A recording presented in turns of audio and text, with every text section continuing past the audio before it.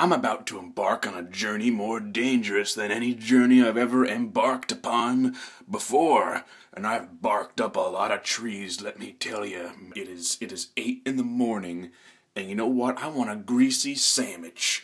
I know McDonald's and the Burger King do the breakfast menus, but the number one fast food that do not do that is Wendy's. But here is the danger.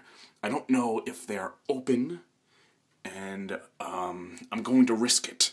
So I thought I would bring you guys along on this journey. It might turn out to be a good one, or it might turn out to be a horrifying bad one. So let's.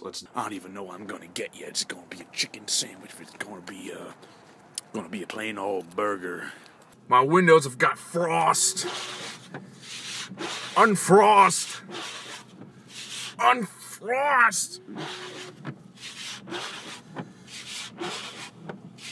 This adventure just got 50% more dangerous. But it's on the radio. It coats the insides of mobile phones and electronics. Don't care about that. I don't know what this is, but I'm listening to it. This guy's gotta get his fucking house fixed. Come on, man! You're making it harder for me to get my sandwiches! Well, everybody, it's time for the moment. The moment of truth!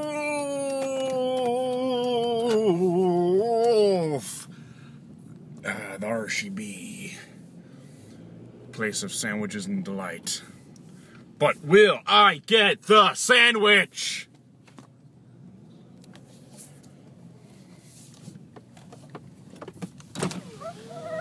Oh God, oh God, oh God, oh God. Please be open, please, please.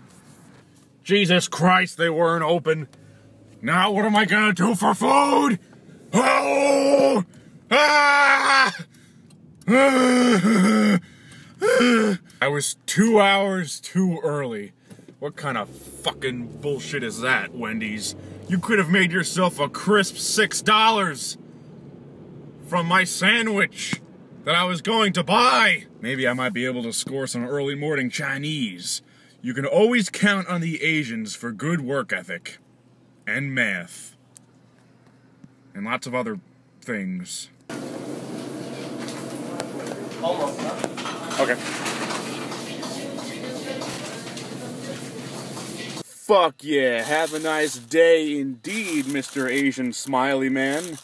I got my dumplings, and I got some fucking sushi, because sushi is awesome. Now I'm gonna go home, I'm gonna eat this shit, and I'm gonna digest the fuck out of it.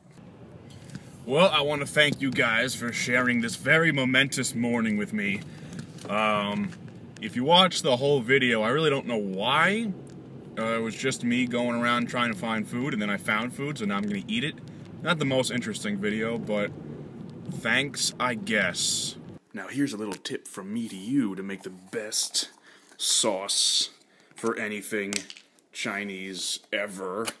You get your this soy sauce, and you get some of this fucking wasabi, and you take a little wasabi, and you put it in the fucking soy sauce, and then you mix it about, and then you got the best shit ever. Sometimes I just eat wasabi raw because I'm a man.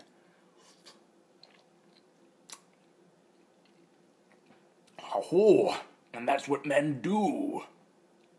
They do things that weaker men shouldn't.